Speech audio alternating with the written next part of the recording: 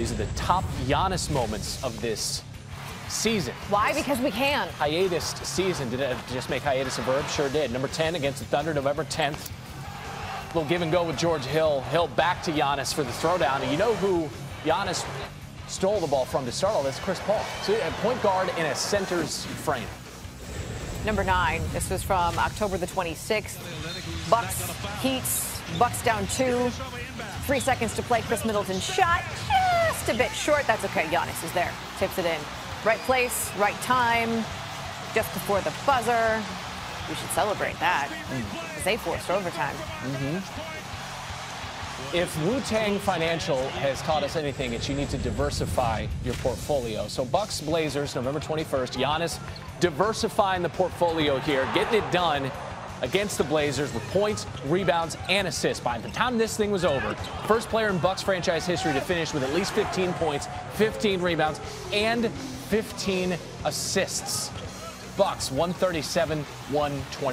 At number 7, we've got the Bucks and the Pelicans. This was just from February 4th, and this was Giannis basically welcoming Zion to the league. Zion's been great, but Giannis, no, I'm going to score over you. And then you thought, oh, no, you're not going to score on me. I'm going to chase down. I'm going to chase you down. Zion was held for 1 of 6 shooting on that one. Bucks and Grizz, this was on December 13th, and he'd missed the previous game, so he was rested.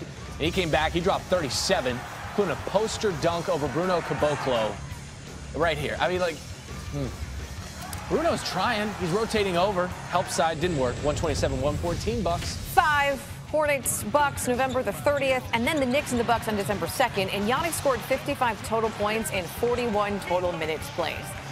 Bucks became the 5th team in NBA history with consecutive 40-point victories because they beat the Hornets by 41, and they beat the Knicks by 44. It was also that vicious dunk there on Julius Randle.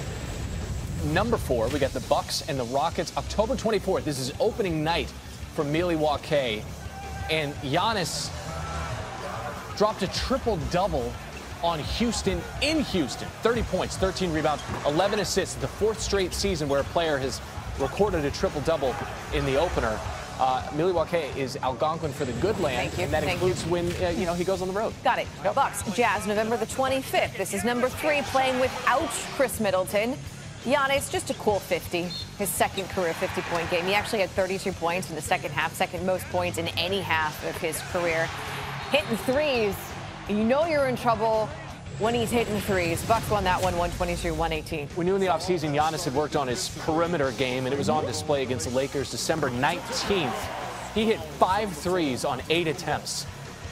The Greek freak, Nicole, you actually said that it was freaky sauce, which I appreciated the creativity and the food, quite honestly. 111-104.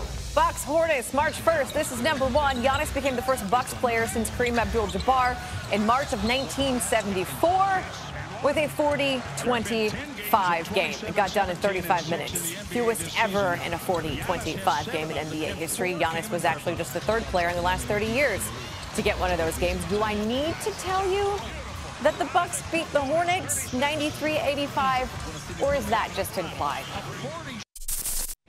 Thank you for watching ESPN on YouTube. For live streaming sports and premium content, subscribe to ESPN+.